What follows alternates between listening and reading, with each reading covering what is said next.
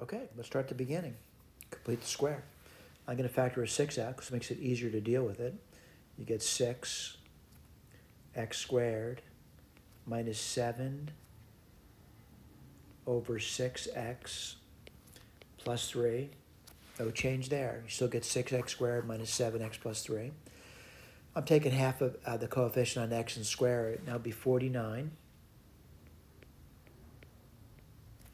over 144.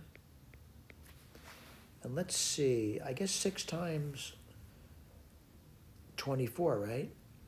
That's 120. Yeah, 6 times 24. So it's going to be, let me write that down for you.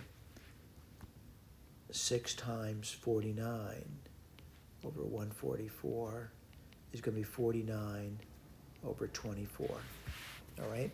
So I'm really not adding 49 24. I'm really not adding 49 over 144. I'm adding 49 24s, which means I have to take it away.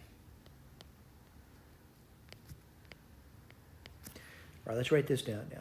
You get 6x minus 7/12 squared plus, well, I got to do this now. Well, that's going to be what? 3 times 24 is 60, 72. So it's going to be 23 24s. And this is going to be my gold standard if I can get to this form over here. And we've been doing this for a while now. All right? Now, why is that? It's because the first term's so easy to analyze. You know, if I want to get this thing to disappear, it would disappear when x equals 7/12. And then to get a value of 23 24ths there. All right? So then the question is it a min or a max? Hopefully over time that you're not spending too much time thinking about it, you start seeing it. All right? I'm not saying you're there yet. Well, I hope you realize the smallest this could be is 0, and that curves at 7/12.